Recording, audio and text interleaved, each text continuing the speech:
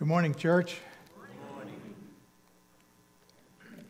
That was great singing. I'm tempted to say, amen, let's go to lunch.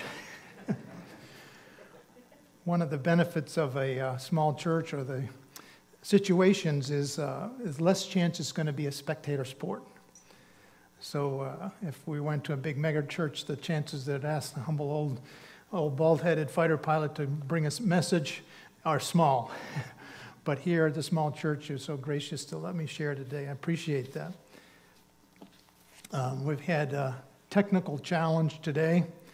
All our clickers and backup clickers are out of order. I like the graphics. There probably may be more for me to keep my thoughts on track than hopefully not a distraction to you.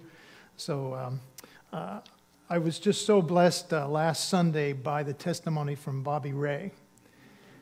Amen? Amen? If you didn't get to hear that, I was recording it, and it's on our church website. So, praise God.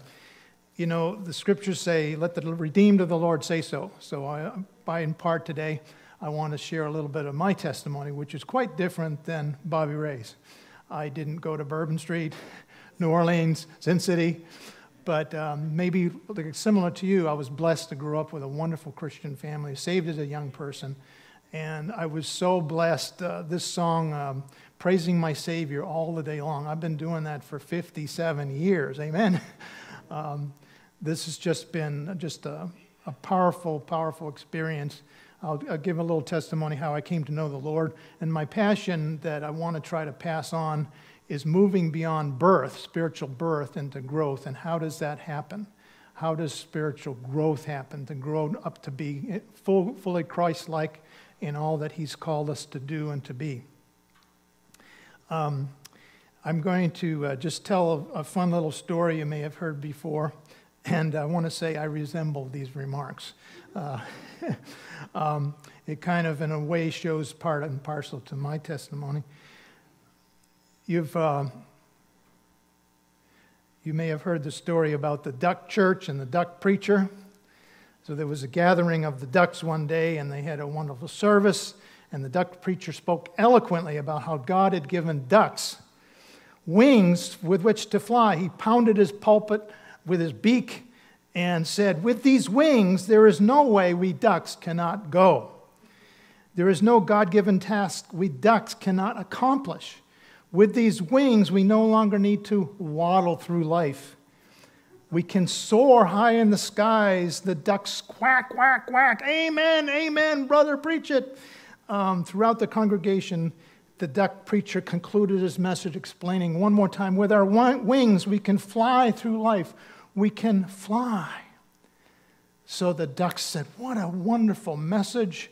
You really blessed us, Pastor. And the ducks waddled back home again. So that's a little bit of my story. I was blessed with wonderful Christian parents, went to wonderful churches all over the world, but how many times did I listen to a wonderful service and I waddled back home again? I never reached out to fly, spiritually speaking. So one of the passages we want to look at briefly today was the scripture talks about being transformed from glory to glory, increasing glory. One of the things, as I've been walking with the Lord many times, if I hear a fellow believer say something to the effect of, this is just the way I am, I cannot change. And that's very problematic. The whole point of being a believer is you have infinite power available, the infinite God of the universe who spoke things into existence. If you've trusted Jesus as your Savior, you have the Holy Spirit, that same power that can change you. So the question today is, how does that happen? We want to kind of take a look at that. Slide. I so appreciated Bobby's message with the repeating theme, no man cared for my soul. He'd gone through life and many opportunities along the way. Someone who may have known the Savior didn't tell him a clear message about the Savior. And praise God, finally, was it a co-worker or a boss or both that loved you, demonstrated Christ to you, and you came to faith in Christ and gloriously saved. slide. I'm so excited about the possibility of this upcoming sermon series from Pastor on Better Together at Christ Community Church. And I pray that our passion as believers in this body is that the manifold message would be, we care for your soul. Not only if you're not a believer to come to know the Savior, but where are you in your walk with the Lord, and how can we help each other move to the next step? So next slide. 2 Corinthians 3:18, hear the word of the Lord. We all, with unveiled faces, contemplate his glory, are being transformed into his image with ever-increasing glory, which comes from the Lord, who is the Spirit. So what does this mean, and how does it happen? You know the word transform there, slide, is metamorphosis, the amazing thing that only God could pull off, the DNA of the caterpillar. He's going along two-dimensionally and goes through this transformation, this metamorphosis, and flutters off into the heavens. And so in a sense, that happens in many different realms of our Christian life, going from glory to glory. So it's important to just remember there's a difference between birth and growth as far as spiritually. A lot of confusion can come when we confuse those two. Ephesians 2:8-9 and verse 10 really explain, highlight the difference there, that what does it take for me if I'm a sinner, I've offended an infinite and holy God, to know that my sin is forgiven and I'm going to heaven for eternity? Faith. Faith alone. That's all I can do. I'm a sinner. I don't have the Spirit. I don't have the power. I need to put my trust in the Savior. And that's what it says, for by grace you're saved through faith. Now, what about verse 10? It says, birth requires faith, but growth requires faith plus works. A lifetime of often hard labor to grow spiritually. We'll talk about that in a moment. Works are the spiritual disciplines. We're going to review those in just a moment. Verse 10 says, we are his workmanship. I'll talk in a moment about one of the insane hobbies and passions of mine is to build planes. This word workmanship could be interpreted masterpiece. Did you know that you are the masterpiece of the Lord of the universe? That he's wanting to work on your soul, but not against your will. He'll only take us as far as we are saying, here I am, Lord, send me. The start of the growth process is a total submission, day by day, moment by moment, to the Lord. So let's look at another verse here in Philippians. Paul writes, therefore, my beloved, work out your own salvation with fear and trembling. I thought, does it say work for or work out? Work out, okay? So we're very careful to see the difference there. We don't work for our salvation as far as going to heaven, but we work out our salvation as far as growing to be Christ-like. Huge difference. What does it say? For God, who works in you, the Greek would say energizes you from the inside, divine enablement, both to will and to work for his good pleasure. I was saying a moment ago, we need to be very careful when we say, well, this is just the way I am. Quack, quack, quack. I'm doomed to waddle through the rest of my spiritual days on this earth. Wait a minute. We have infinite power available as believers as we fall on our knees and say, Lord, help me to be better in how I love and care for people in my life, for example. Okay, let's take a look for a moment on what does it mean to be transformed from glory to glory. Taking a drink of water.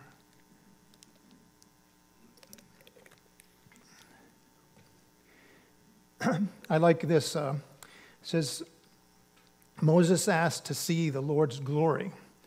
And you say, well, what is that? The goodness of God is a manifestation of his glory. To be changed from glory to glory, we need to be increasing in what makes up his glory. We're made in his image. We're made to be his ambassadors, his representatives in time and space. So what's his characteristics? That's what we should be, by his grace and strength, energized to do. We need to be increasing, changing from glory to glory, in compassion, graciousness, patience, love, faithfulness, forgiveness. Increasing in these things is what will take you from glory to glory. It's interesting listening to Bobby's message last Sunday. He said there were a series of people in his life who were expecting him to do all this stuff. Get your act together. Stop drinking. Stop this. Do this. Do this. If they had any sense, they realize if he's not saved, he doesn't have the power to do any of that. So to expect an unbeliever to act like a believer is saying we don't really need the Savior. On the other hand, if someone has been saved and they say, well, this is just the way I am, you just got to live with it. I'm going to be like this. No, you have the Spirit of God living in you, and as you trust and obey, growth happens. So let's look at a couple examples. This is a little private examination. Don't take offense against me, between you and God.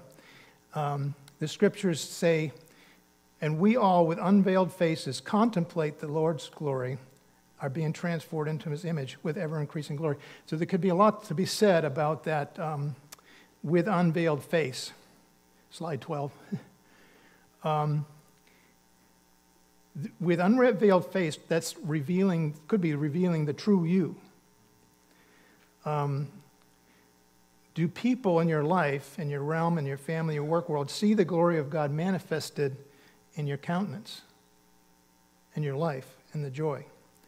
Could it be that, I ask myself these same questions, has your besetting sin, whatever it may be, maybe your secret thought life, stolen your joy? Could it be that maybe you harbored a critical, judgmental spirit which hides the glory of this in the Spirit of the Lord? You know, the scriptures say things that if we really understand them are not difficult to do, they're impossible. It says, love your enemies. Do good to those who spitefully use you. Can I do that in my own strength? No, I need to get on my knees and say, Lord, I can't do this, but you've promised me the power to forgive those who despitefully use me. Have you harbored a defensive, full, retaliatory, harsh spirit for every little slight or offense you might have sinned? Part of my testimony is I'm so grateful that the Lord has been changing my heart over a number of years from being a self-centered, miserable, it's all about me person, to I'm not to boast, but the Lord, boast in the Lord, he has changed me to how can I minister and love and encourage other people? That's been a change, thanks to what we're going to see in a moment. So I love the example of Jesus.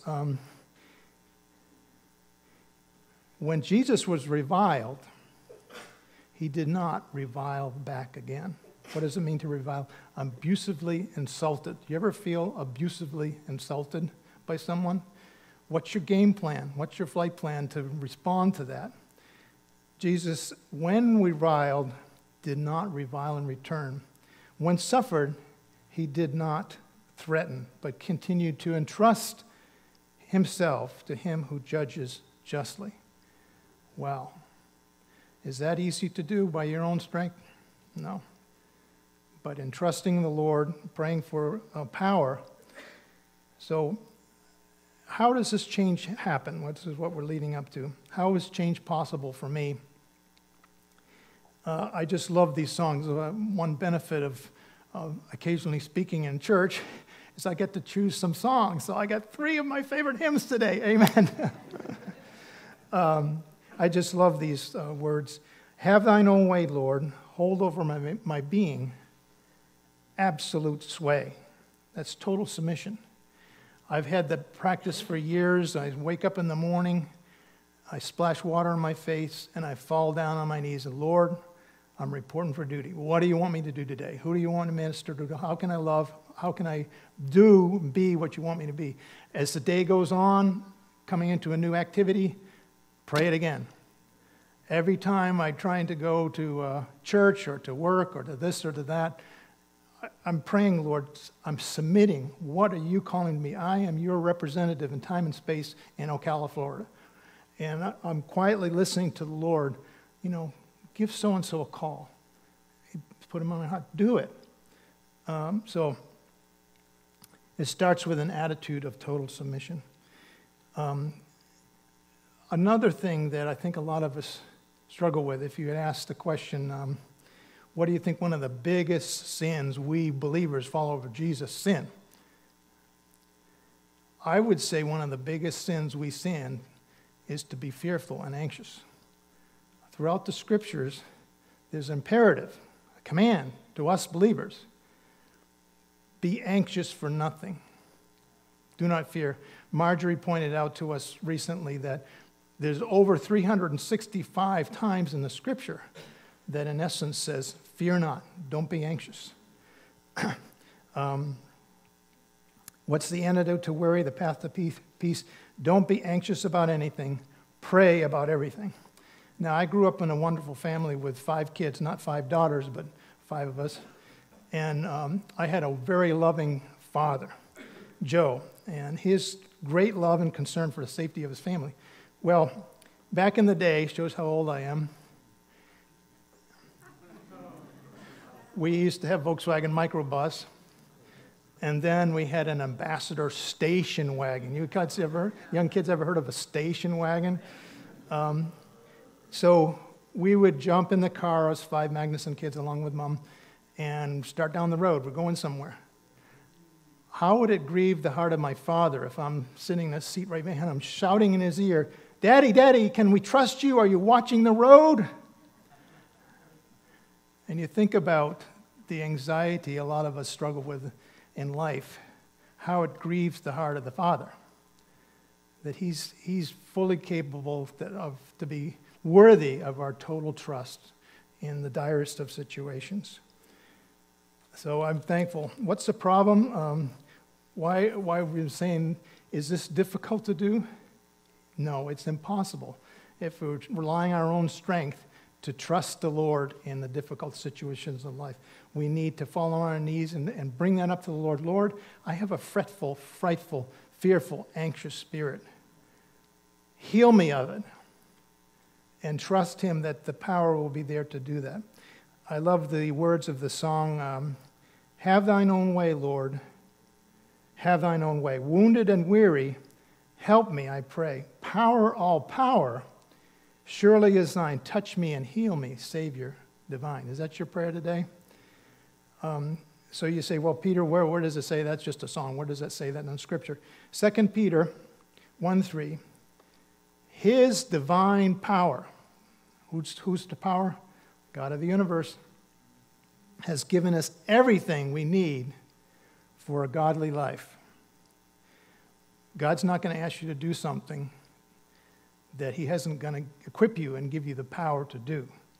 I love Francis Havergale, the song we sang already, take my life and let it be consecrated all to thee. That should be the passion of our life, that everything is, as we're increasing our faith, some of the dark areas of life, we're submitting, and we're being transformed from glory to glory. Now, I was so blessed by Bobby's testimony last Sunday, and he was using a passage from Psalm 142, and the writer says, I looked in my life, and nobody cared for my soul. Well, I want to say part of my testimony is I'm so glad someone, in my case, my mom and dad, cared for my soul. Back 125 years ago, no, I'm 131 half years old. I was thinking about that. I'm 8.5 years old, just a little bit younger than Bryn. And my dad faithfully marched us kids off every night to an old-fashioned tent crusade in Cape Cod, Massachusetts. I actually have the bullet in there, July 1962. And I, just an 8.5-year-old kid, and I heard a clear gospel message presented. And I walked the sawdust trail. I came forward and put my trust in the Savior. Similar to Bobby, the slide, I didn't understand a lot about the faith, but I did understand John 3:16, and I was able to personalize it. The scripture in the old King James says, "For God so loved the world that he gave his only Son, that whosoever believeth in him should not perish, but have eternal life." So I've used this illustration before, but what does it mean to believe in Jesus? Slide. 30 years ago this month, I was a pilot crew member with Pan American World Airways.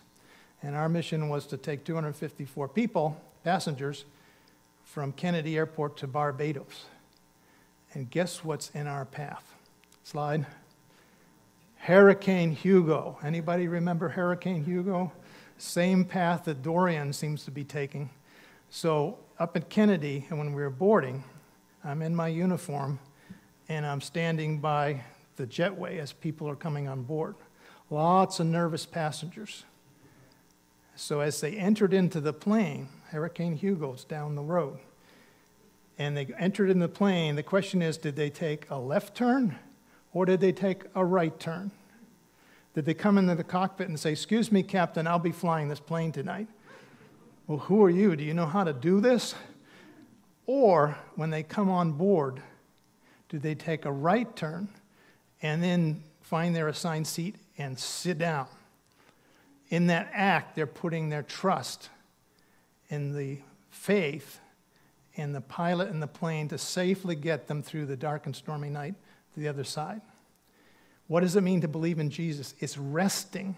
It's not working. It's resting. It's trusting that when he died on the cross, he paid the full penalty of my sin. So praise God. Slide. When I came to know the Savior at a tender young age of 8.5, I personalized that just like Bobby said.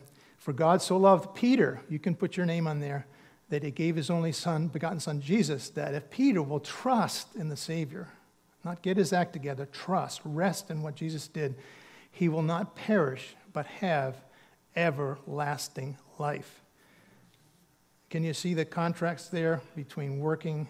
So here's the question now. Let's go to the next slide. Let's say when I was born, this is not me, but my parents say, "Oh, Peter, welcome to our world. Let's put you in the crib down in your room. And by the way, the refrigerator with the food is down the hall in the kitchen, and have a nice life." Is that what they did? No, we do a great service sometimes when people come to faith later in life. And we say, well, go to Sunday school class X or a small group, and here's the Bible, and have a nice life. No, they're spiritual babes, they're infants. We need to nurture and encourage them and work with them side by side, one-on-one. I'm so grateful for many people in my life. We went to churches all over the world, wonderful churches, the ministry to them. But in hindsight, if I'd been more willing, and if somebody would have come to me personally and said, "Peter, how can I work with you individually to bring you to the next step of your walk with the Lord?" So slide. Instead of just saying, "Peter, the food's down the hallway, have a nice life, we know you're a spiritual baby." No, my parents and the church gave me 15 wonderful years in this church up on Cape Cod. Nurture, care, and instruction. My parents and the people of the church cared for my soul. And part of my testimony is I'm so grateful to them for doing that. Just briefly, slide. I went on and had a 40-year career as a professional pilot. I used to fly around fighter jets with my hair on fire. That's why I don't have any hair today. And then, slide, went on into commercial flying. When I was part of this church, I was gone a lot when I was still working. By the way, anybody guess what the mountain is there in Turkey? Mount Ararat. Maybe where the ark is. Fine. But the point of this history is I was able to be in that environment, kind of like a Sin City environment. But thanks to the nurture instruction, I was able to avoid, by Spirit's power, all the booby traps. I was able to live, and I'm boasting for the Lord, a pure and holy life all through that. The pilot world is prone to be both the military fighter pilots and the commercial. It's a potty mouth culture, toilet talk. You know, some pilots, God bless them, have perfected putting a bad word into every sentence. I'm boasting to the Lord, I've never had a bad word come out of my mouth. And the power to live and do what God calls us to do is available. It's, are we willing to take that power and trust and obey? Well, I was so grateful both in the different pilot worlds of many opportunities of sharing my faith with lost pilots. Did you know that the skies are full of lost pilots, spiritually speaking? Part of would be crossing the Atlantic, and you're in a cockpit with another pilot for 10 hours, or crossing the Pacific, and hearing their stories, and what train wrecks. And I'm not saying that to put them down, but their lives were just disasters for multiple reasons, and it just highlighted how grateful I was for this wonderful godly bring. I'm so excited about what's happening with the kids ministry here, that we can do that nurture and instruction and setting a solid footing on the ground. Well, one day I was flying somewhere or other with Pan Am, talking with the captain, and we're at 35,000 feet, sharing my faith, and he told a story about fell off my chair when he said it. His name was Buck. I've been telling him about Jesus and salvation, and he says, let me tell you a story. I have a friend, 8.5-year-old Johnny was a friend of Buck, the airline captain, and they like to go fishing together. So he said, Buck's telling me the story, he says, recently he was out with his 8.5-year-old friend, Johnny, and they're fishing, and Johnny, the little boy, turns to the airline captain and says, Buck, if you were to die today, do you know you're going to heaven? And I said, wow, I was saved at 8.5 years old. Why did it take me almost 10 years entering into college before I started sharing my faith? You can share your faith just like Johnny did at 8.5 years of age. Amen? So that was just a godsend. It was a conviction. I hope you as believers, followers of Jesus, you welcome conviction. When the Spirit, it might be painful, kind of taps on you at a certain point in your life, you say, you're right, Lord. Thank you. I appreciate that. I take that. Help me to overcome that shortcoming, that sin. So that I'll never forget that day that Buck told the story about 8.5-year-old Johnny, who was sharing his faith effectively with his airline captain. So I started talking about ducks and duck church. So in my mind, I've been thinking there's a lot of parallels between how do you get a home-built plane constructed and built and flying safely versus how do you get your spiritual life on track to grow and to become all Christ wanted to be. I foolishly have built 4 airplanes. You think I'd have a hole in my head by now or something like that. So these are the 3 ducks are in my hangar, and they have girls' names. So on the right there you see Franny, that means truth, a Swiss girl's name, and Annie, that means grace. And the new member of this of the ducks is Oma. What does Oma mean? It's a German word for grandmother. Well, let me tell you a little bit about Oma. Oma is a 20-plus-year-old hangar queen. She has never flown. I bought the project from 2 previous builders, and we collectively have put thousands of hours in her. She's never even waddled to the runway. She just sits there in the hangar. And people come and ask, was she ever going to fly? You know? So when I first got her, she was a very ugly duckling. And as I got to know more, she had problems. And maybe you haven't seen much of me lately. One of my joys and passions is to do visitation of members of the body here.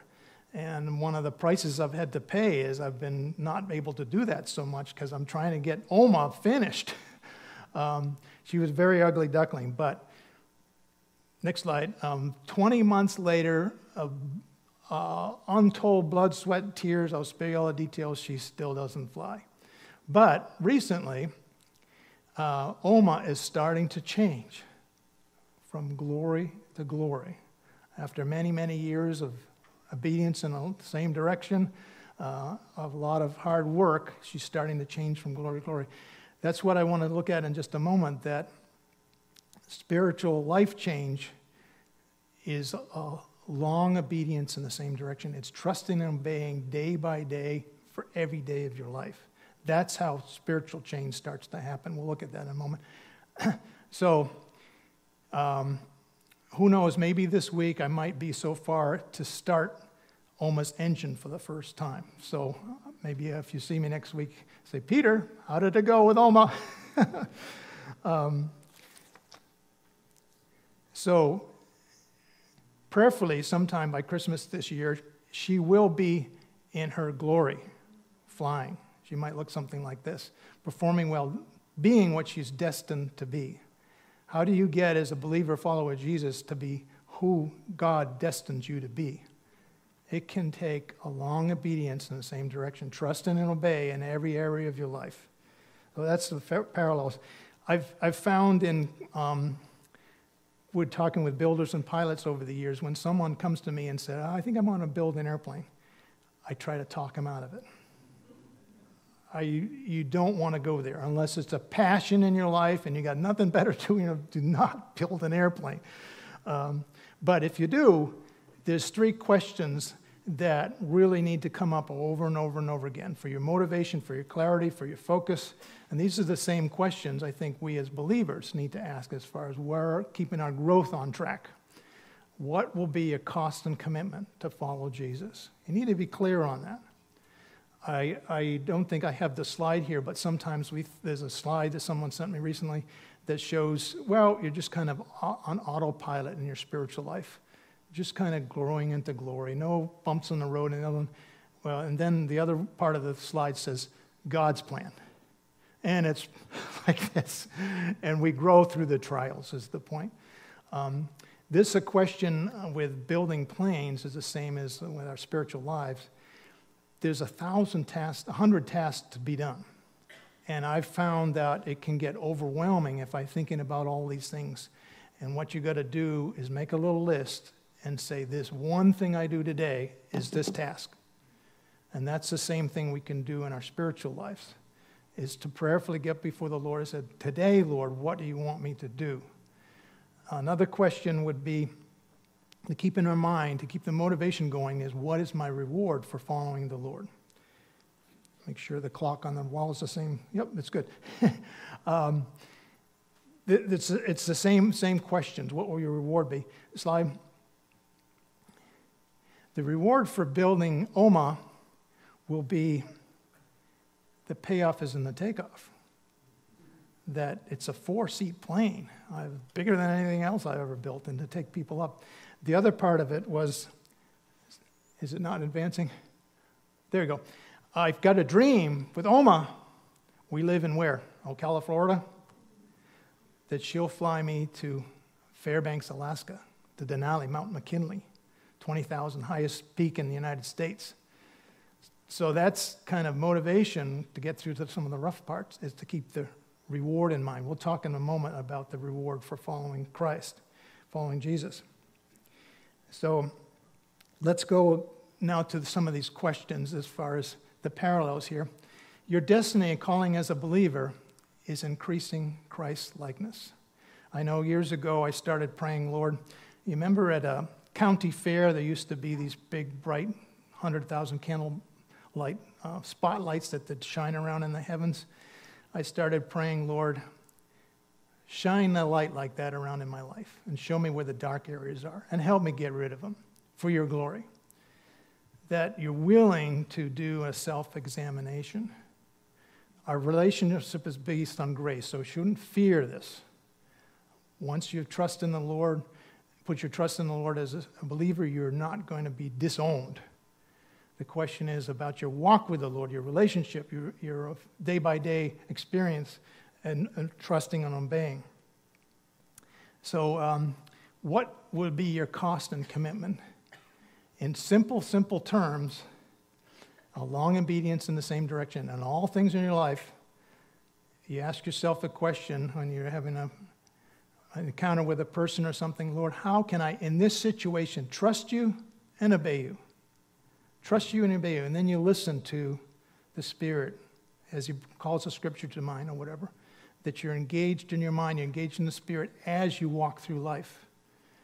Trust and obey 24 hours a day. That's the simple answer of what it's going to cost and your commitment. Okay, here's some questions for you. Do you ever feel kind of like a spiritual lethargy? Do you ever feel like a 1,000,000-pound load of inertia that you believe you can never spiritually overcome? You got a besetting sin or something like that? You just seem to have a long time struggle. Do you feel that maybe this is what you're saying, Peter, is true for you, but for me, I don't think I could ever be changed from glory to glory in my walk with the Lord. So, well, I want to tell you that there's hope. One of the last planes I flew before I retired, 747 Jumbo, 1 million pound gross takeoff weight. How these planes fly, I have no clue. I don't know. It's just magic. But the parallel in my mind is one of the biggest keys to growing in your spiritual life is the commitment to the spiritual disciplines. We've showed this before, but I love the old navigator's wheel. You see the two vertical, time in the Word, prayer and worship, and the two horizontal, witness and service, and fellowship. By the way, today I'm going to go to Scooby's Sub, prayerfully for some fellowship. Amen? So, did you know, next slide, that you, believer, have 4 throttles that you can push up on the 4 spiritual disciplines? Did you know that? Your hand is on those throttles, not the Lord's, not my handle, not your wife's hand or anybody else. Your hand is on those throttles. It's your choices that you make how to invest your time in the spiritual disciplines. So I'm pushing up right after the service today the fellowship throttle. So you imagine you're a captain at Anchorage Airport in this case with a 747. You got the 4 throttles there. It's quite a feeling. You put your hand there and you go and set takeoff thrust. And what happens? This monster beast starts to move. Well, that's the same thing if you can follow the analogy with your spiritual life. That as you commit to time. So what's the problem? Our modern day lives in particular are so busy. We're so full of distractions and trivial pursuits that we say, well, we don't have any time to do these spiritual disciplines. Well, that's a choice. Whose hand is on the throttle? What are you doing in your life that really is not impacting your desire to grow in Christ-likeness? That's a question to ask at all times. Okay, slide. By the way, that last one, in a moment, we're going to come to the Lord's table, and some of the traditional reading, it says, let a man examine himself, and a woman. This is a spiritual thing to do, that you prayerfully, in the quietness of your heart, you say, Lord, which of those disciplines do you want me to work on this week, this day, this moment? Okay. It's interesting, a very familiar verse from Isaiah. Those who wait on the Lord shall renew their strength. They shall mount up with wings like eagles. So how would you describe what waiting on the Lord means? Well, I would say, and I like to keep things simple, trust and obey. You're trusting the Lord and you're obeying Him. That's waiting on the Lord. And what's the promise? They shall mount up with wings like eagles. You can climb, you can soar in your spiritual life. And this is part of my testimony that as I've been doing this, I didn't really fully understand what I was doing. But as you apply yourself to the spiritual disciplines, you can and you will grow. Okay, slide. So we've been saying, what is your cost and commitment as a believer to follow Jesus? If you really want to go from glory to glory, it's a long obedience in the same direction. In all things, you're choosing to trust and obey the Lord. The scripture says, consider the cost, count the cost. This is something you can really think about. What does it cost me to do? And I'm making the commitment, yes, Lord, I will pay that cost. I, by nature, don't like to be up front. I don't like it to be about me. The last thing I'd ever choose to do was to stand in a pulpit and bring a message. But out of obedience, if the Lord's called me to minister, then I humbly submit and says, yes, Lord. Yes, Lord, I will do that. Slide.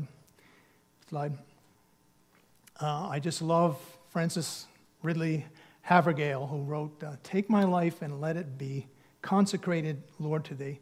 Take my moments and my days, let them flow in ceaseless praise. Is that your desire? I would submit to you that each of us needs to submit our schedule to the Lord. Have you ever done this? Prayerfully sit down and think, okay, I've got to work 8 hours a day, but the discretionary time, what did I do with it? The many things that we're involved with doing in our free time, which are not bad, but what do they say? What's the worst enemy of the good? The worst enemy of the best? The good. So prayerfully before the Lord, we look at the time consumers in our life. I'm not saying this legalistically, but I'm just saying I've been blessed recently. I have a struggle being a forlorn old bachelor, sometimes being lonely. So sometimes when I sit down to have a meal, I turn on the TV. And I like to watch old black and white cowboy movies and stuff like that. Is that an evil thing? Is that a bad thing in itself? No, but I get addicted. You know, somebody saw so-and-so, well, who done it? And suddenly an hour or two goes by. So similar to an alcoholic needs to stay away from the package store, a month or two ago I said, Peter, life's too short. No more of that. I just stopped. I haven't turned the TV on in 2 months. I'm not saying that legalistically. I'm saying it's been a blessing that helped me in my spiritual growth. Slide. We're going to sing this song right at the end of our service. This is a prayerful moment-by-moment prayer that you can pray. Have thine own way, Lord, have thine own way. You are the potter, I am the clay. While I'm waiting, yielded and still. That submission, that trust to the Lord is something that should be just so much part of your life, that people can see the joy in your life because you know that you're solidly in the center of the Lord's will for your life. So second of those questions is, where should you concentrate your efforts? A single-minded focus on the call of the Lord has you in your life. Slide. I like what Paul says in one of the translations is, none of these other things move me. These inconveniences, these circumstances, this jail sentence, this whatever, it doesn't move me. I don't count any of it of any value or precious, if only that I might finish my course and the ministry I received from the Lord Jesus to testify to the gospel, the good news of the grace of God. So when you have that passion in your life, it's really amazing how the stress levels go down. You're just saying, I'm just marching and praising the Lord. And whatever people think of me or insult me or do me evil, I don't care. It doesn't bother me. I'm staying on course. Slide. I like what Paul said. Not that I've already obtained this or already am perfect. The Apostle Paul says he wasn't perfect, but he's on the trail. He says, but one thing I do, not 40 things you dabble in. One thing I do, forgetting what lies behind, straining forward to what lies ahead, I press on toward the goal, the upward call of God in Christ Jesus. What are those things that you're forgetting in the behind? Maybe your successes and maybe your failures. Forget them. They're behind. Move forward. Sometimes we think, oh, I had this wonderful ministry in the past. Great. What's God have for you today? Slide. So where should you concentrate your efforts? I would tell you that maybe this is a little foreign to you. You don't like to be more free-going, but there's enormous value to do, to try to schedule and look at your life and say, is what I'm doing really getting me to the goals that I want the Lord to be pleased with in my life? So why consecrate your schedule? Because the Spirit of the Lord will only fill those areas of my life that I'm willing to empty. He's a gentleman. He's not going to push himself. If I'm not willing to make space in my life for the Lord, whatever that may look like, he's not going to be filled. The more I submit and open up my life, the greater this filling of the Spirit. Amen? Why consecrate your schedule? If you don't plan your day, guess what? Someone else or something, Hurricane Dorian, whatever, will plan it for you. Anybody believe that's true? Amen? Okay. So the final question that we've been looking at is, what will be your reward? We said for the Oma, if she ever's finished, appreciate any encouraging words in the next few months, fly it to Alaska. Well, what's your reward for faithful following of the Lord Jesus in your life? There's two, I would say it in simple terms. We could talk all day long about the rewards, but there's reward in the present life and in eternal life. Here we are, a measly little 80, 90 years, whatever, in this existence in these bodies. But the scriptures test we are bound for eternity with a new resurrection body. I'm looking forward to that. New eyes, new ears, new brain, maybe some hair. So, for eternity with the Lord. So, go ahead. I really like the, my favorite of all songs, as some of you know, is Trust and Obey. And this has been my testimony, my experience. What do the words say? Verse 4.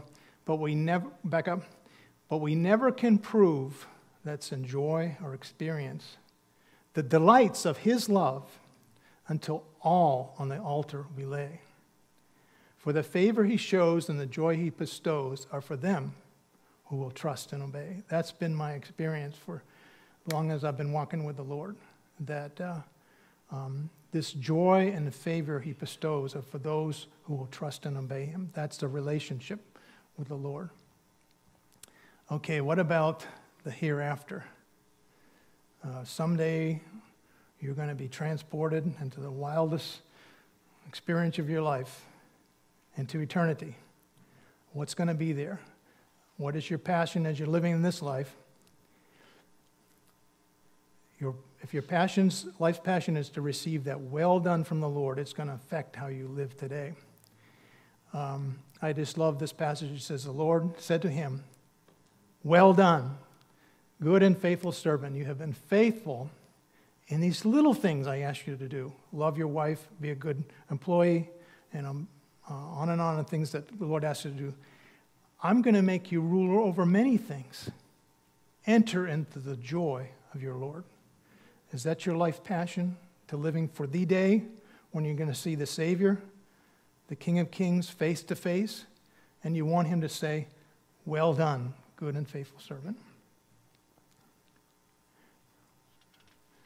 So I just want to say that as Bobby's testimony was so powerful, how someone was able to reach out to him, share the love of the Lord and the good gospel message that he was saved. He didn't have time to go through and say how his growth happened. He mentioned many ministries he was able to do. And my passion and testimony is that people would move beyond just bench warming in pews and a waddling existence. But I want to say, brothers and sisters, by the power of God, through trusting and obeying him, you can fly. You can spread your wings and you can fly. That's been my testimony. I've seen it so true throughout my entire life. I just thank you. Let's lift up our hearts to the Lord in prayer. Father, we cannot thank you enough. We cannot praise you enough. You've created us. You've given us life and breath. You've called us to know you. You shed the blood of your Son to cleanse us from our sin, that we might find forgiveness, hope, and healing, which could never be found on our own, can never be found in this world. You've given us a purpose. You've given us life and breath. The body of your Son is a representation that we need you, and we love you, and we thank you, we praise you, and we remember you. We thank you. In the name of Jesus, amen.